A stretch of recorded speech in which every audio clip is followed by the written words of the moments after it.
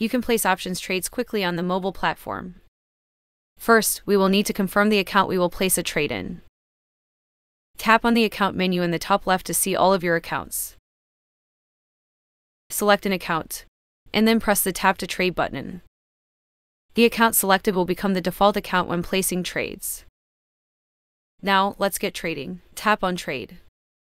Type a symbol in the symbol search field. And then tap the symbol search results to validate. The mobile app has 3 trade buttons. To place an options trade, we can tap the Options or Strategy button. We will go over both selections. First, we will use the Strategy selector in curve mode. Tap on Strategy. Here, in the Strategy menu, you can choose the strategy you would like to trade. Let's place a short call vertical for this example. Tap the Vertical Strategy row. And then tap on Long to toggle the order to short. Then tap Go. Displayed on the curve is your short leg and long leg.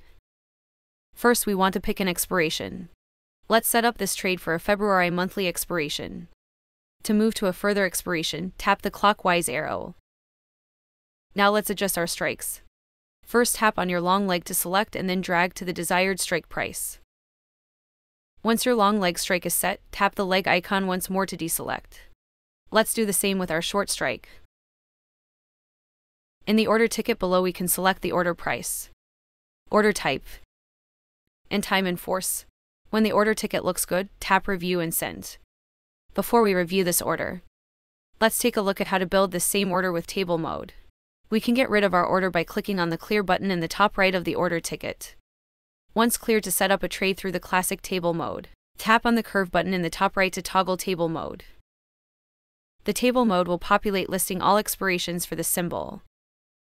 First, choose an expiration and tap on the expiration row. Once expanded, strikes will appear. Swipe up or down to view more strike prices. We can quickly set up the same order as before by tapping on the trade table. To select a short leg, tap the bid price on the call side. To select your long leg, tap the ask price on the call side. Just like the curve mode, you can view details such as the bid, ask spread. Also swipe left and right to adjust price, expiration, order type, and time in force. When ready, tap Review and Send.